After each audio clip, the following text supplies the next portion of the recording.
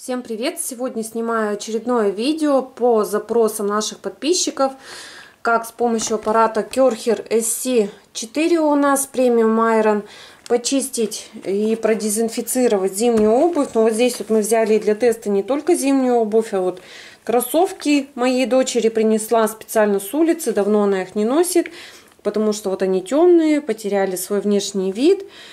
И попробуем сегодня мы их с вами очистить. Ради эксперимента взяла. И вот эти вот зимние ботинки, тоже как их продезинфицировать. Сейчас на улице грязно. Не пишите мне потом в комментариях, как ты засрала свою обувь. Специально оставила ее вот такой грязной именно для теста. Ну и посмотрим, что будет у нас с вами после чистки паром. Надела перчатки, потому что боюсь ошпариться.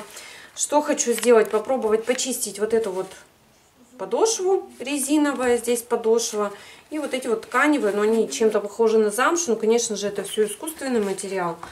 Насадку попробуем вот такую вот использовать, обычная маленькая насадка. Так, сейчас попробую начать с подошвы.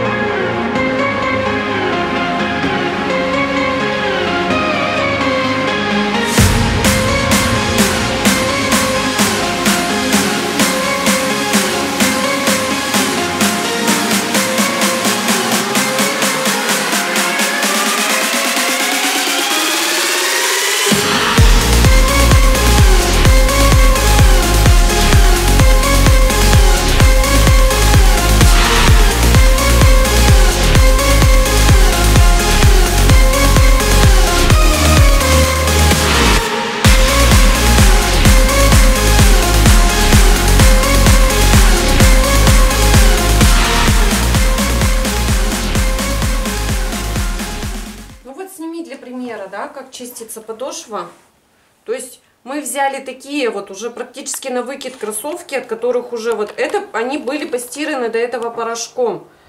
В машине кидали, он уже вообще не отстирывается, не берется. Попробую еще их подсушить на батарее, потом увидим разницу. Ну вот две подошвы, да, то, что не мог простирать стиральный порошок, стирались они в машинке стиральной. Ну вот разница.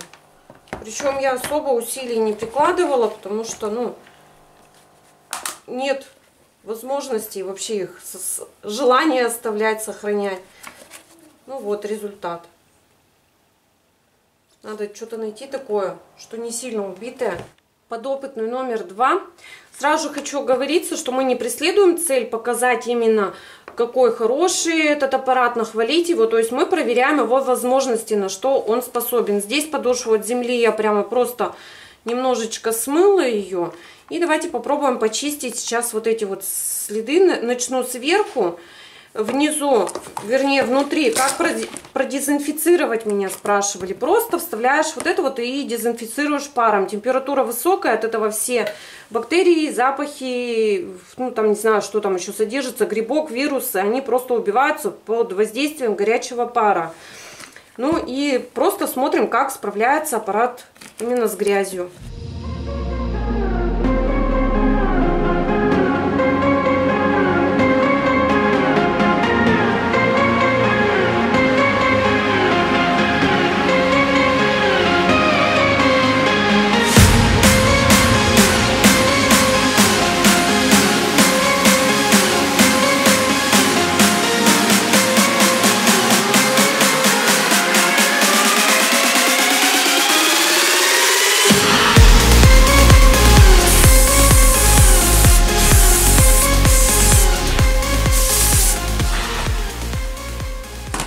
Что, насмывала грязи-то? Насмывала, говорю, грязи-то. Ну вот их бы еще подсушить. В общем, подошву тоже посмотрим, как почистить. Конечно, давай. Поближе вот приплись вот эти вот всякие. Подожди. Ну вот вижу протекторы.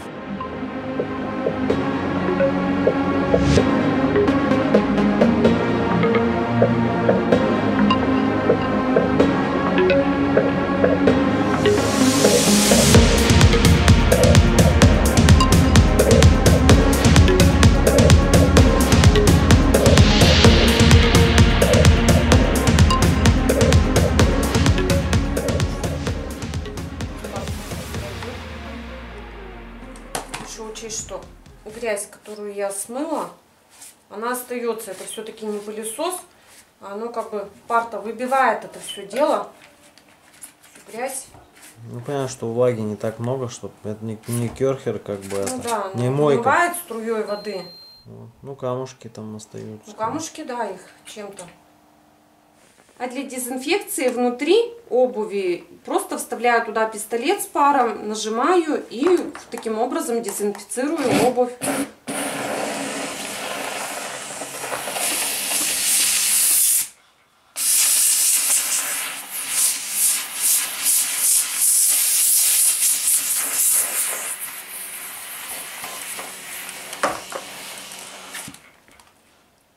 Вон, даже нитки какие-то там у меня.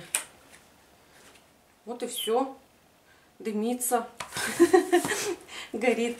Ну вот в сравнении, ботинки эти тоже у меня не новые. Я их ношу года 3, наверное, уже. Здесь вот влажное пятно осталось, их подсушить. Ну и там, где вот светлые части, это уже просто замша натуральная. Выширканная. Ее нужно будет просто пройтись спреем, красочкой покрасить. Они уже тоже довольно-таки старые. Ну вот результат, как почистились ботиночки. Тут еще влажно. То есть вот этот ботинок почищен, а этот нет. То есть вот как следы. Также можно и с улицы продезинфицировать. Пришел, попшикал у порога. Ну вот результат. Не могу успокоиться. Для теста взяла еще вот такие вот сапожки самой маленькой дочки. Вот такие вот они у нас грязные. Здесь тоже серая подошва в песке. Один ботинок оставлю, а один почистим и посмотрим потом результат.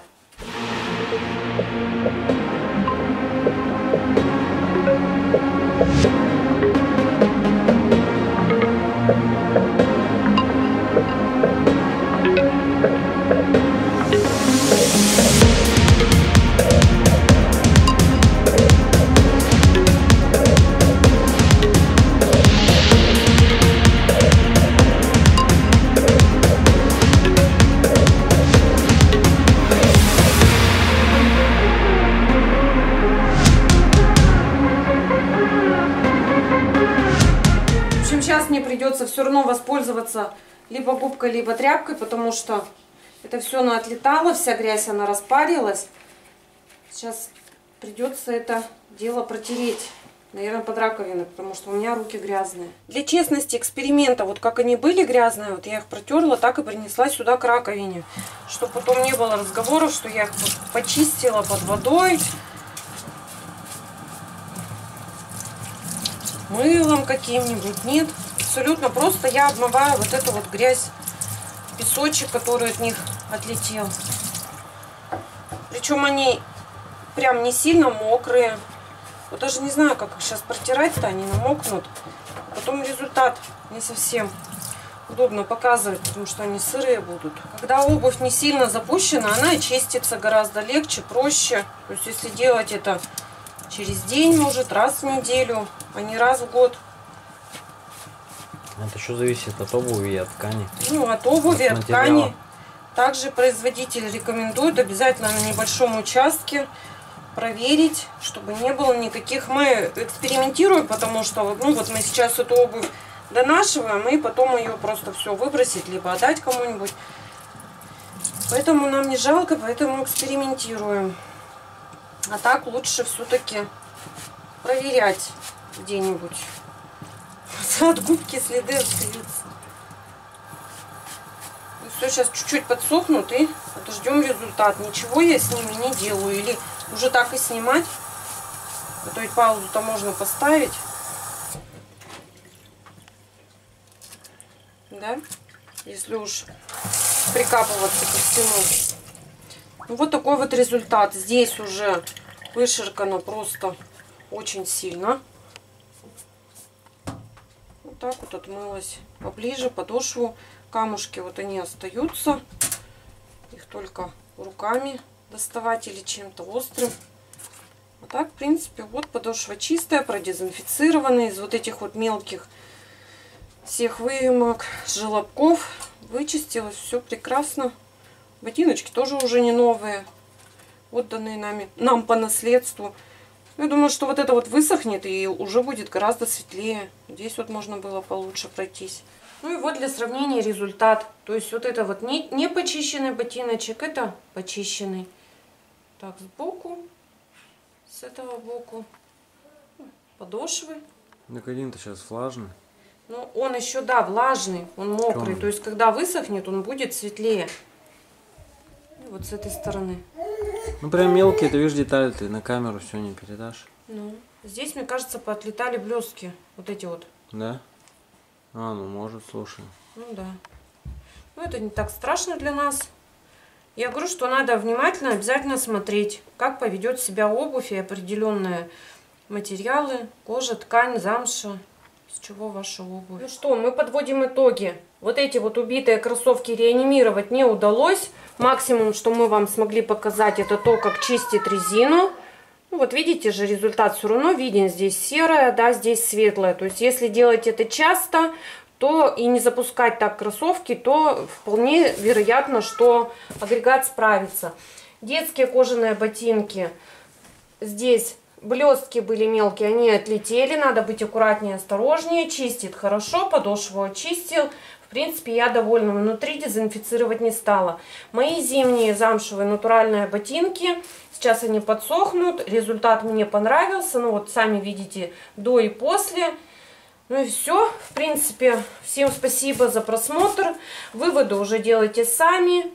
Но я думаю, что внутри обуви дезинфицировать однозначно можно. Убивает все вирусы, бактерии, грибки. Но с внешней стороны надо обязательно смотреть по материалу и очень аккуратно относиться к тканям, коже, из чего ваша обувь сделана. В общем, все. Спасибо всем за просмотр. Кому понравилось видео, ставьте лайк, подписывайтесь на наш канал. Если возникнут какие-то вопросы, либо запросы, еще что-либо протестировать, показать вам, то пишите в комментариях. Обязательно отснимем для вас это видео. Всем пока-пока.